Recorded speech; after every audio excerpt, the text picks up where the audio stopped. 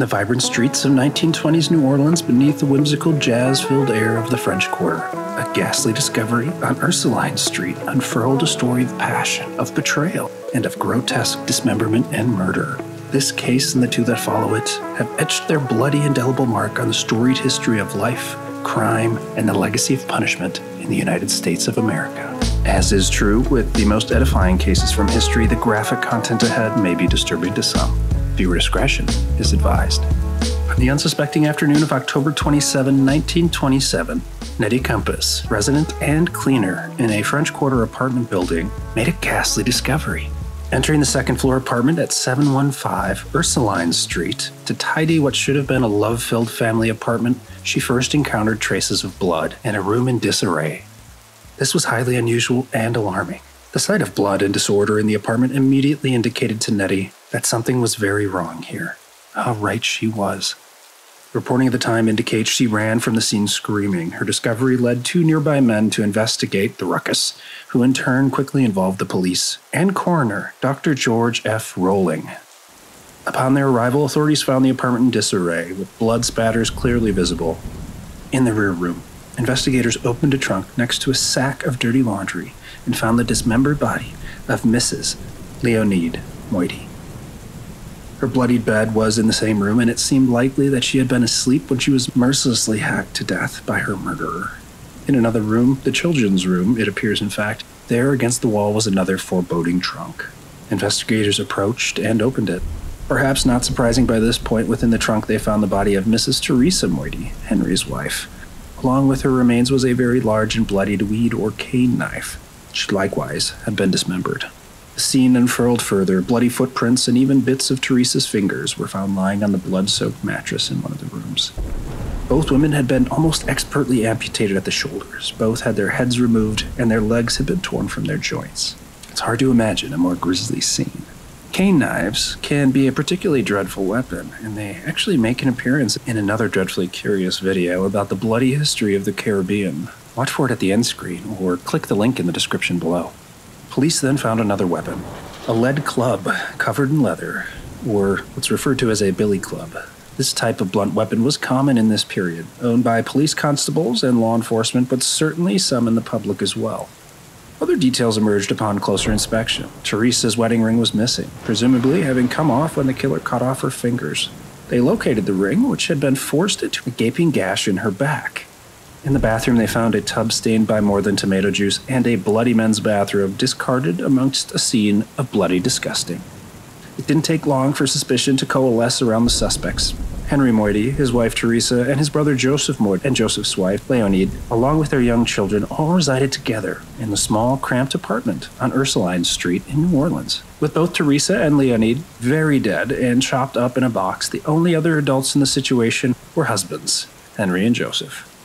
Superintendent of Police Thomas Healy ordered the arrest of the Moity brothers. Joseph Moity turned himself into police several hours later. Henry Moity, however, who, by the way, was a butcher by trade, yikes, eluded capture. It would be 4 long days post-murder before the law caught up with and arrested Henry. He confessed to the crimes. Henry confessed that he had killed his wife Teresa and sister-in-law Leonide in a drunken rage propelled by jealousy.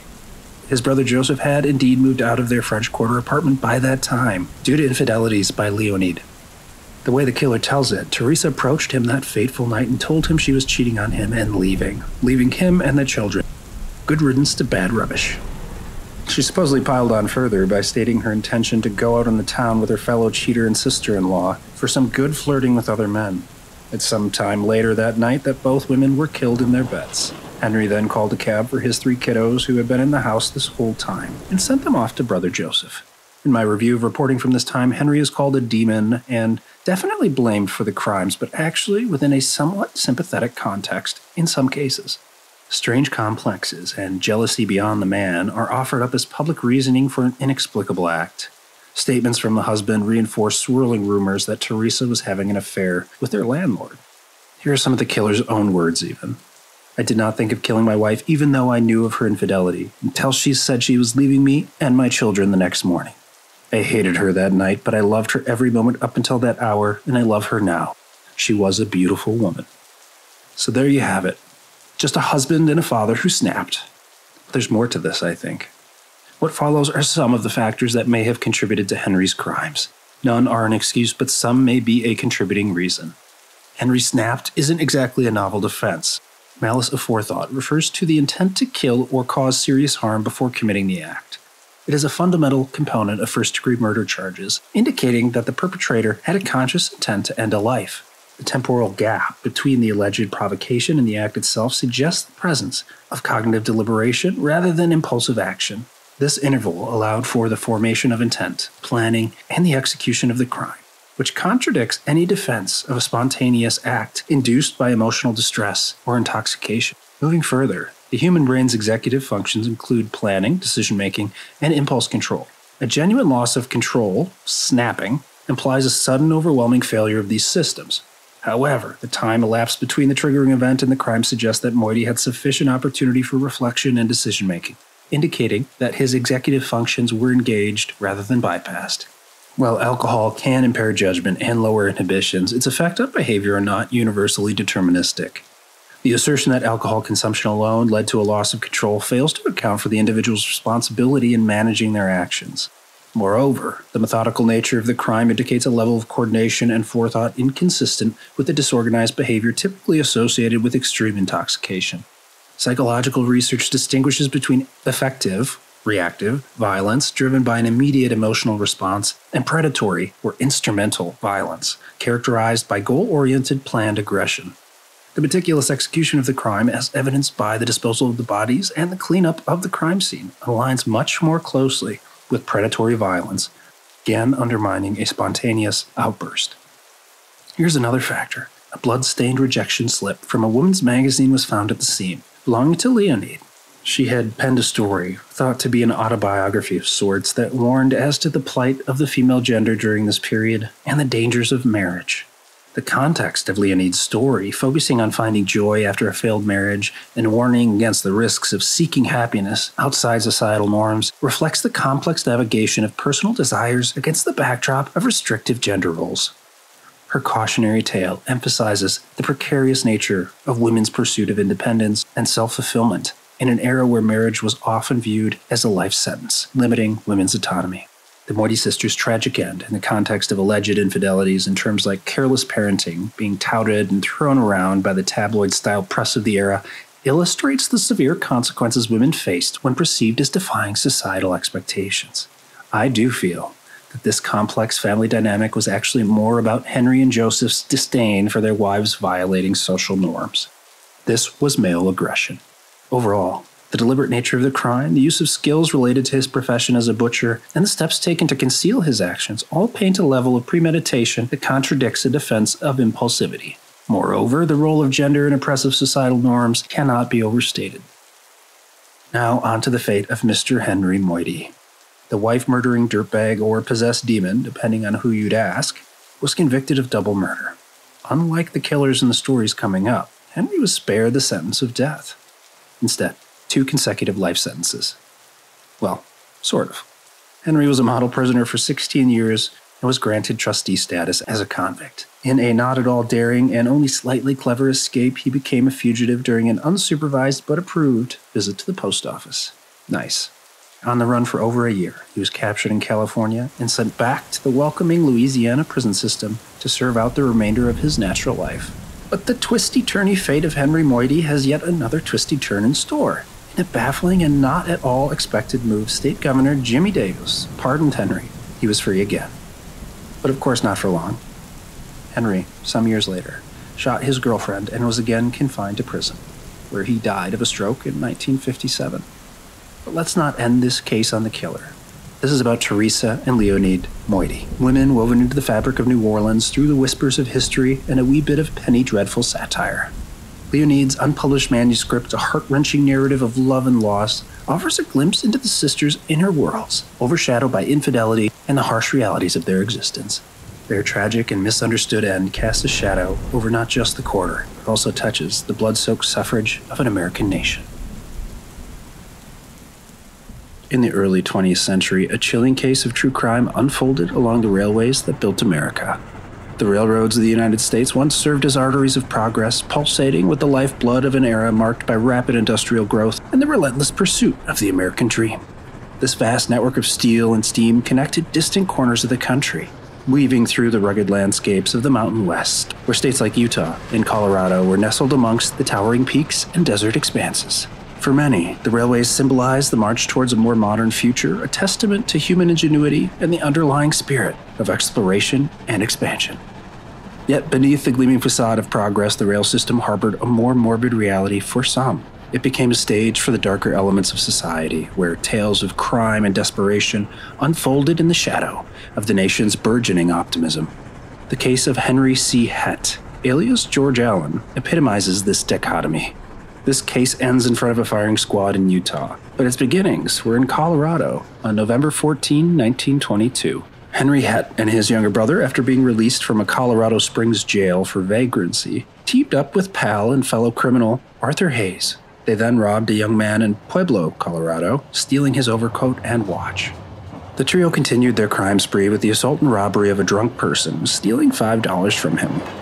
They were later confronted by two officers in the Pueblo railroad yards as they attempted to board a westbound train. Hett escalates the situation by climbing atop a railroad car, and while his accomplices are being handcuffed, he disrupts the arrest by holding the officers at gunpoint from his elevated position. Hett orders Hayes to disarm the officers, the guns are discarded, and the trio forces the officers to march through the railroad yards.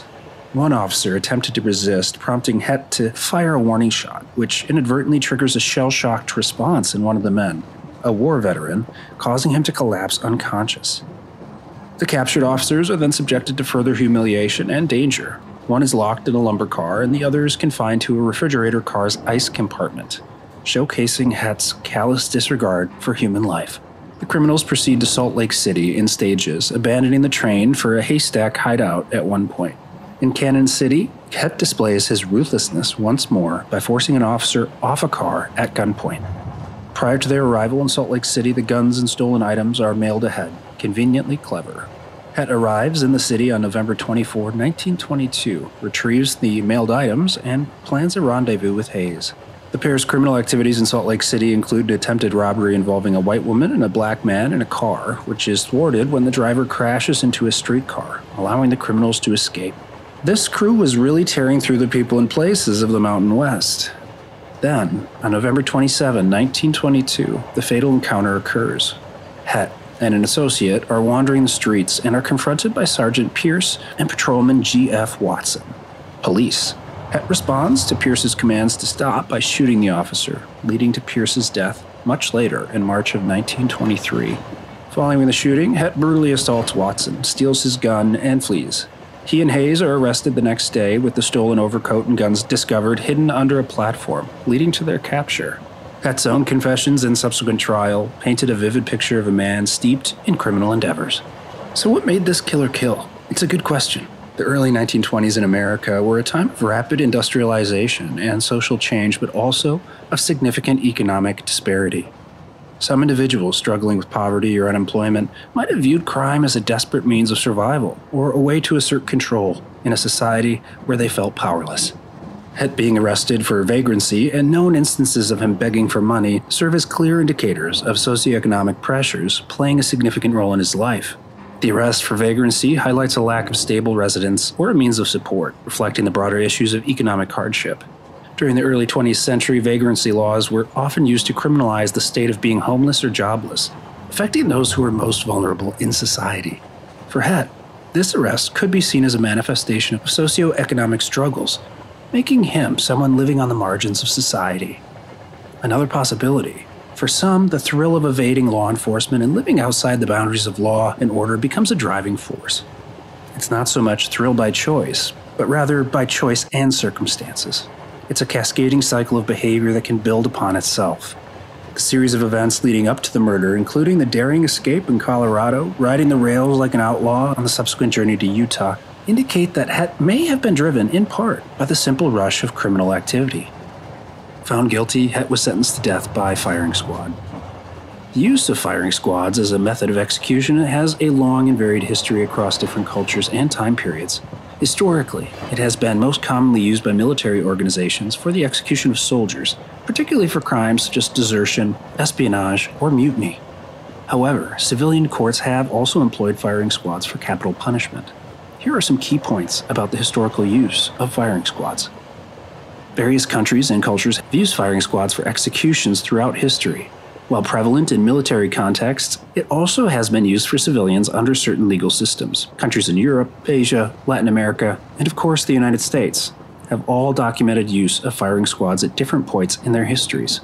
Firing squads associated with military justice were at times considered a more honorable death for soldiers, as it allowed them to face their execution standing, and in some cases, with a blindfold symbolizing bravery.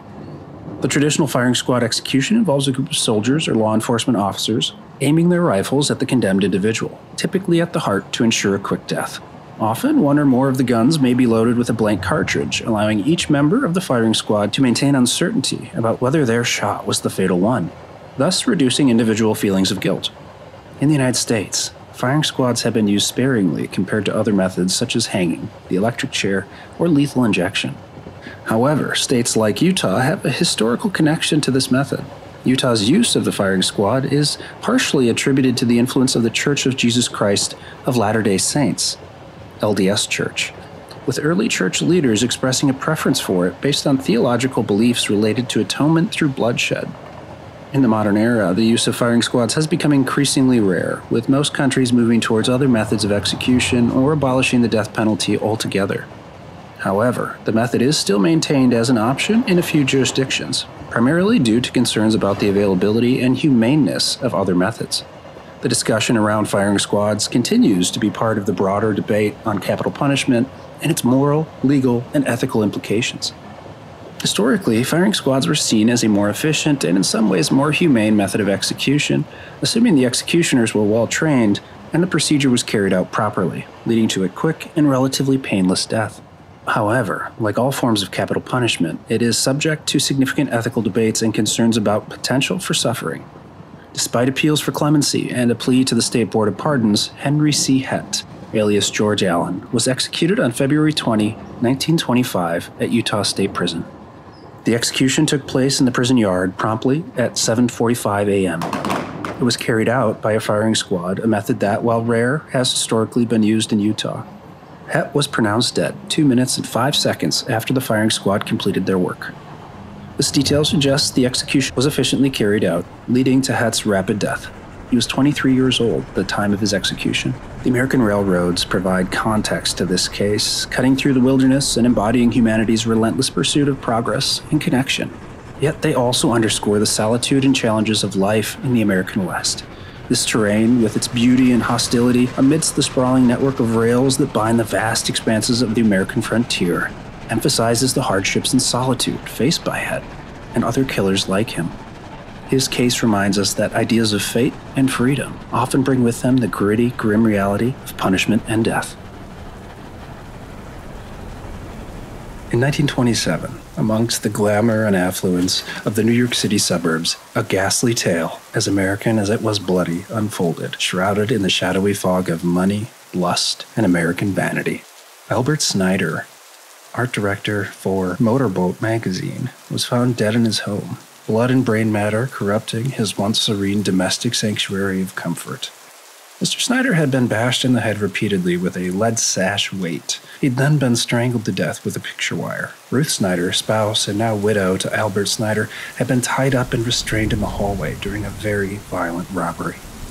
Mrs. Ruth Snyder described an incredible ordeal, being brutalized and tied up by a pair of giant Italian perpetrators who killed her husband during the course of a grisly robbery. The family's home, once a place of peaceful order, had been ransacked and bloodied. If you're already doubting the wife's claims about what happened, you're not alone. March 20, 1927 was going to be a seemingly mundane day. Veiled by smog of industrial progress and the seductive rhythms of jazz, Ruth Snyder, a wife ensnared in the throes of an affair in the pursuit of opulence, found herself executing a murder plot.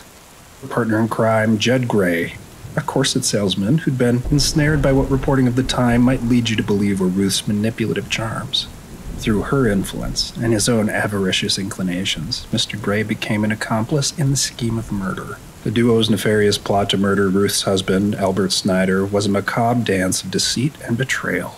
Albert, unsuspecting, became the tragic linchpin in a plan that promised liberation from marital shackles and a gateway to financial stability. The murder, executed with a chilling blend of clumsiness and brutality, was not just an act of violence, but a declaration of defiance against societal norms and the suffocating grip of a loveless marriage. Albert Snyder was asleep in his bed that early March morning, unaware of the fate that approached him. Ruth and Judd, having prepared their plan with a grim attention to detail, first bludgeoned him with a metal sash weight, seeking to concuss and immobilize their target. They then used picture wire to strangle Mr. Snyder, killing him. Then came the steps of staging a robbery gone wrong. In a heartbreaking twist, Ruth and Judd carried out their plan while 9-year-old Lorraine, child to Ruth and Albert, slept in a room across the hall. While Lorraine was unharmed physically, that is a small mercy in the midst of such a tragic and violent event. The psychological and emotional impacts of her father's murder, and as we'll soon see, her mother's involvement would undoubtedly have been profound. The case's sensational nature and the public scrutiny that followed only added to the difficulties faced by those caught in the wake of the crime, especially a young child like Lorraine. As news of the crime seeped through the city's consciousness, it became a sensational spectacle, feeding the public's voracious appetite for scandal. Ruth Snyder was transformed from a victimized suburban housewife into a bloody blonde, emblematic of the era's darkest impulses. She captivated and horrified in equal measure. Her story about the giant Italians was not believed. Her true motives and her unfaithfulness to her husband quickly came to very public light. Ruth Snyder and Judd Gray were defended by separate attorneys. The prosecution presented evidence of their love affair and detailed planning that went into the murder, painting a picture of premeditation and financial motive. You see, Ruth Snyder had taken out several life insurance policies on her husband, including a double indemnity clause that would pay out more if his death was accidental or incidental to another's criminal activity.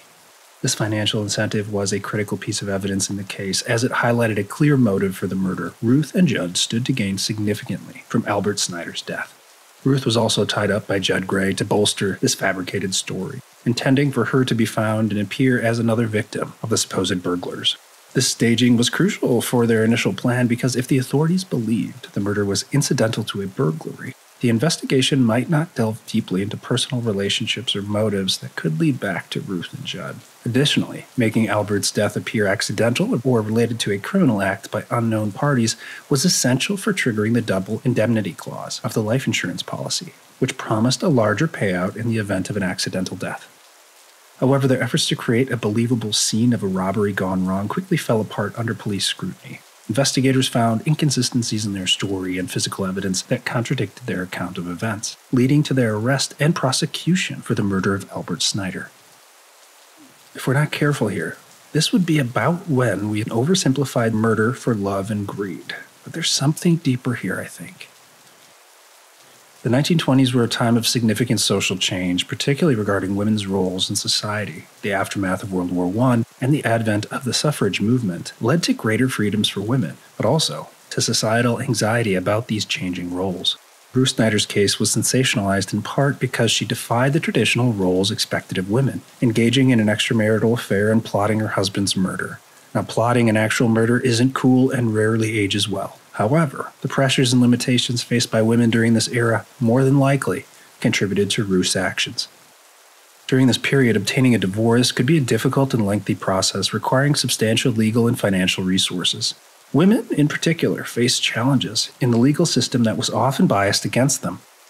For example, proving grounds for divorce, such as cruelty or adultery, was difficult and could subject the women to public scandal and personal humiliation. Divorce also carried with it a significant social stigma, particularly for women. Divorced women were often viewed with suspicion and could be ostracized by society. This stigma could impact a woman's social standing, her relationships, and her opportunities for remarriage. The challenges of obtaining a divorce and the social stigma associated with being divorced had profound implications for women who were unhappy in their marriages. For many, remaining in an unsatisfactory or even abusive marriage might have seemed the only viable option, due to economic dependency, fear of social ostracism, and concern for their children's well-being. The difficulty of achieving economic independence and the social stigma attached to divorce could dissuade many from even considering it. Another factor in this case, the narrative surrounding Ruth Snyder's role in the murder emphasizes the complex interplay between gender perceptions, media influence, and legal proceedings of the time. Ruth was depicted as both a victim and a symbol of the dangers posed by the perceived liberation of women in the 1920s. Her case served as a battleground for debates over gender roles, with the media playing a crucial role in shaping the narrative and public opinion. The press applied pressures that, make no mistake, influenced the supposed blindness of justice in this case. The defense attempted to argue for the innocence of their clients. This included blaming each other for the murder itself, but the overwhelming evidence and the pressures of public sentiment against both of the accused made those efforts futile. Ruth Snyder and Judd Gray were both convicted of first-degree murder and sentenced to death. The outcome was unsurprising given the nature of the crime, the evidence presented at trial, and the public and legal attitudes towards capital punishment at the time. Ruth Snyder and Judd Gray were both executed on January 12, 1928 at Sing Sing Prison in New York. The method of execution was electrocution.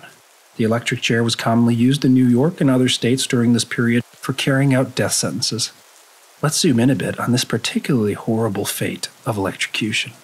The method of capital punishment by electrocution, which was used for the executions of Ruth Snyder and Judd Gray, operates on the principle of passing a large electric current through the body of the condemned individual. This method was introduced as a supposed humane alternative to hanging in the late 19th century. The scientific reasoning behind electrocution as a means of execution is based on an immediate and severe disruption of the body's vital functions, leading to death. The primary cause of death in electrocutions is typically cardiac arrest.